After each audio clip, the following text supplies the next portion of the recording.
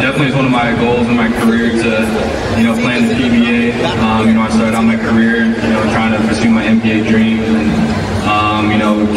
Fell a little bit short, but then I was able to have, a long career in Europe and playing some high-level leagues. So the opportunity came about in June for me to get my Philippine passport, and talking with my agent, it's kind of, like a no-brainer for me to take advantage of that and make the jump over to the PBA. So I had to fully commit, turn down, a bunch of European offers this summer, and really just wanted to, commit to the PBA for this upcoming year. So I'm very excited. Blackwater Bossing selects Christian David. Second overall pick of this draft, Christian David.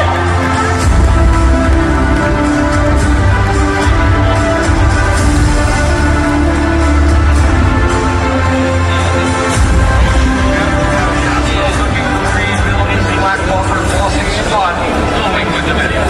Well, I got a chance to speak to assistant coach Joseph, and they said Christian David really impressed in their workouts. They said he looked very healthy, and I think that was maybe the biggest question coming off some knee injuries. But for sure, anytime you get size and talent, it's maybe a no-brainer. He has both of those.